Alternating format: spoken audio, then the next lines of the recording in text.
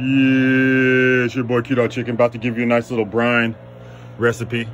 If you don't know, I'm going to start with some fresh rosemary, my QueDawgChicken dry rub I made special for this, some salt, both types of vinegar, a little bit of water, a lot of apple juice, special recipe, whole pimento seeds from Jamaica. We got some onions, some lemons, some celery, some carrots, and we got a nice herb blend of sage and rosemary. QueDawgChicken, you know you're not living this life. Let's go ahead and get started. Yeah, it's your boy QueDawgChicken, about to hit you with that brine. I'm gonna show you. You ready? Let's go. QueDawgChicken, first we're gonna start with the veggies. Got the carrots, the lemons, celery, onions. And give it the fresh herbs. You got fresh rosemary, fresh basil. A brine ain't a brine without some salt. One of my special ingredients is apple juice, 2 of them.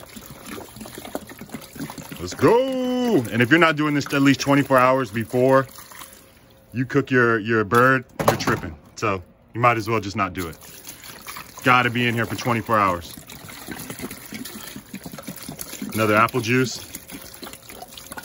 This is a special ingredient that I like to use. There, pimento, allspice pimento seeds, fresh out of Jamaica, straight out of Jamaica. You know we're not playing. QueDawgChicken. We're gonna use some apple cider vinegar.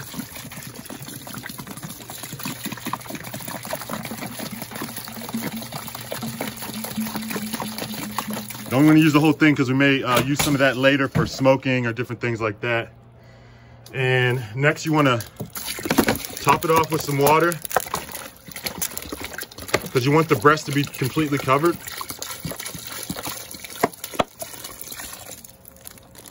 And then, you know, because you're not living this life, you got to hit it with that QueDawgChicken dry rub. I made this special for this brine, so I'm going to drop it all in there. Dump it all in there. Now we get that thing mixed up. Get your brine ready. Let it sit for 24 hours. QueDawgChicken, you know you're not living QueDawgChicken. You know you're not living this life. I just want to say happy Thanksgiving. I'm frying a turkey. So what we got going on right now, I got the Butterball turkey fryer. I'd like to thank Butterball for even creating this because it makes frying a turkey very convenient. Now I've brined this turkey already.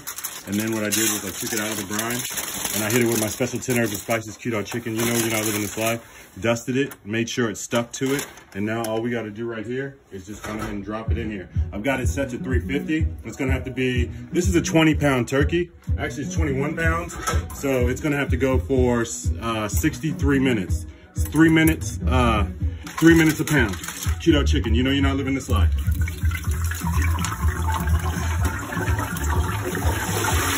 I'd like to give a shout out to the brothers of the Theta Epsilon chapter, Brown University, Ivy League Qs. You know you're not living this life. Theta Epsilon, making great Ivy League Omega men since 1947. And great chicken too. Yeah, we're frying this turkey off the Butterball fryer. So yeah, that's right about with the temperature you want, 178. So yeah, this is ready to come off. QueDawgChicken, you know you're not living this life. This is ready to go. Is the food ready? Hold on, let's see real quick.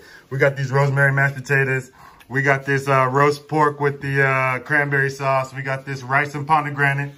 You know you're not living this life. We got the candy yams. We got the broccoli and cheese. We got the oxtail. We got the gravy. Fried turkey, y'all. Fried turkey. You know you're not living this life. We got the greens. We got the greens. Oh, we got that stuffing. You know you're not living this life, but this is the real test. This mac and cheese right here, boy. Oh, you know you're not living this life. Let's see. Oh, get a nice. Ooh, it's oozy. Oh, yeah. You know you're not living this life. QueDawgChicken. You know you're not living this life. Yeah. You know you're not living this life. This is the fried turkey. You know, it's the fried turkey. You know you're not living this life. Here we go. Check it out. Fried turkey. QueDawgChicken. 21-pound fried turkey.